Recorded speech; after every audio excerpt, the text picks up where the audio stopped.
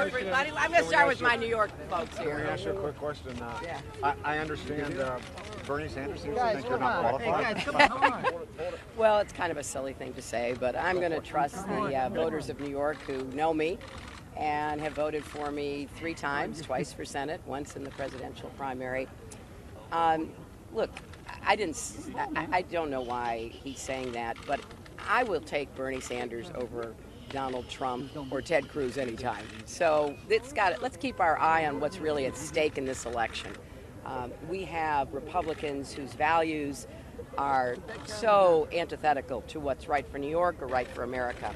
And I'm just going to keep doing what I've been doing with my friends like the borough president and others for all these years to try to really make a difference in people's lives. Did you think that he's competitive in New York? Oh, that's up to the voters. The voters will decide that. Bernie Sanders is saying also that he thinks it's going to be a contested convention. Would you like to talk about that?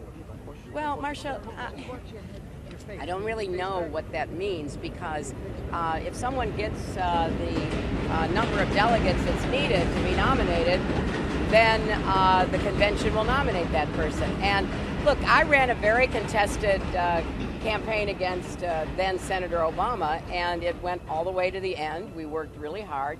He got more delegates, and so I endorsed him. I worked for him. I nominated him at the convention because we are going to have to unify Democrats and right-thinking Americans to stand up against the Republicans. Donald Trump or Ted Cruz are just absolutely going to rip away the progress we've made. And Trump, with his insults of everybody, is trying to divide us instead of unify us. So let's start with the Democratic Party and go from there. Did you see the Yankee game last night, Secretary Clinton? I'm going to work hard to do that. Secretary Clinton, did you see the Yankee game last night? I know you're a little busy. I didn't, but I read about it. I read about it this morning. Was it as exciting and a blowout as it sounded? It was pretty good. How does it feel to be back campaigning in the Bronx? It feels great. You know, Ruben and I were just talking. When I first started running for the Senate, I came to the Bronx. That's right. And I came back many, many times and worked to support the great things that are going on in the Bronx. I am so proud of the progress that has been made. You want to brag a minute on the Bronx? Look, we here in the Bronx have seen for many, many years a friendship with Hillary Clinton, building our housing, 23,000 units of housing in the last 6 years, $9.5 billion of private investment, creating jobs, cutting unemployment.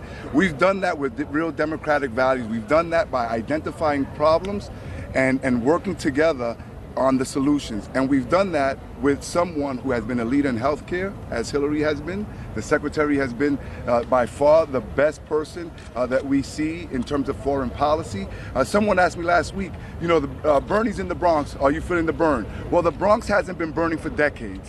and so we here in the Bronx, the way we've done in the past, we're going to be with Hillary. We're going to give her the amount of votes that she needs so that she can win the city and the state of New York, go on to win New Jersey, Connecticut, California, and take on Donald Trump in November and be the next president of the United States. Right? Is that correct?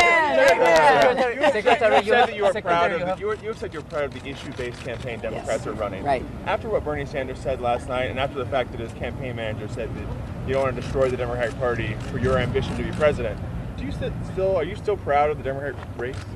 Well, I'm going to keep talking about the issues, Dan, and I'm going to keep drawing contrast because that's what elections are about. But I think it is important to tell people what you're going to do for them and how you can get it done, how you can produce results that'll make a positive difference in people's lives. That's why I love working with leaders like Ruben, because it's all about rolling up our sleeves and getting to work. Don't make promises you can't keep.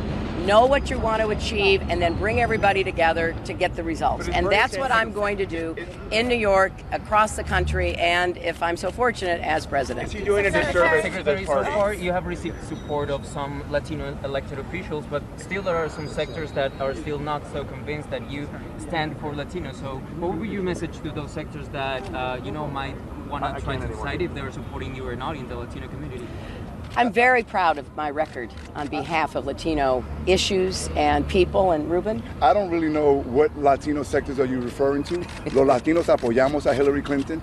Ella ha sido una líder en términos de los asuntos de inmigración. She's been a leader on immigration issues. She's been doing this since Ted Kennedy. And we know that everyone out there who says that they're for the immigrant community hasn't been there in the way that she has been here in the Bronx. 41% of the people who live here were born in another country. So when you look at the progress that's been happening here, we've been benefiting from it. We've been benefiting from her leadership. She's the person who has the ability to work with the world leaders in order to have the people here who come from those countries feel like they have true compassion coming out of the White House. So that's the reason why when you look at every single one of the Latino leaders, we were all here yesterday from the Bronx, throughout the state of New York, and throughout the country. All of the overwhelming majority of Latino leaders know who our friend has been. Nuestra amiga siempre ha sido la secretaria Hillary Clinton, y por eso que la estamos apoyando. We don't use a token on the subway. You're aware of that now. Yes, well, actually, I think we changed when I was senator. I think it was my first term when we changed from tokens to Metro cards. You're well aware of that. I do, Marcia. I am so proud to have represented this state for 8 years. I'm a proud New Yorker, and I want to be a good president for New York and for the rest of our country, but New York values the people of New York. There is no place like it in the world, and I'm going to take those experiences, take those values to the White House if the people of New York give me that great privilege. Thanks. All right, folks.